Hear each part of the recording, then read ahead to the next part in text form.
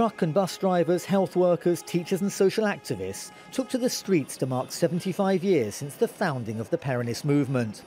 They mostly stayed in their vehicles wearing masks to respect measures to fight the COVID-19 pandemic.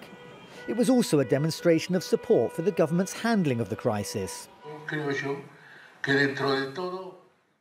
I believe that the strength being shown by this government, by the president and his team, will be enough to solve the situation, which is very, very complicated. Thousands more people participated on a specially created online site.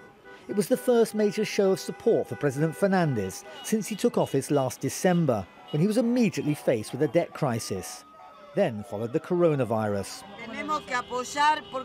We've got to support the president to defend our rights. That's what his government is doing, and defending health and education and work.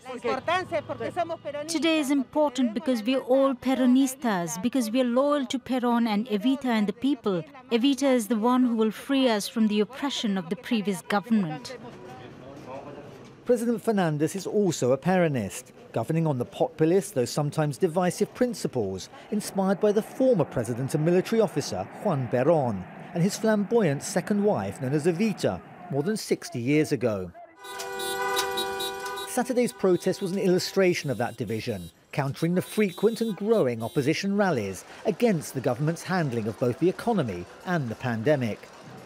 Marches and street rallies are a fundamental part of Argentine political life. This one has been adapted to take into account the measures to fight COVID-19, but it's no less passionate and noisy than in previous years. The president rounded off the day with a speech at the trade union headquarters, calling on Argentines to work together to overcome the country's problems. We are born from the love of Peron and Evita. We feel the love of the people. Here there is no hate or bitterness. Here what we have is the desire to raise Argentina once and for all. The pandemic continues to wreak havoc in Argentina. 25,000 people dead, more than 900,000 infected.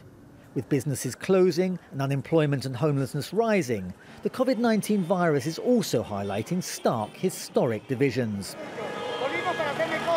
Schweimler, Jazeera, Buenos Aires.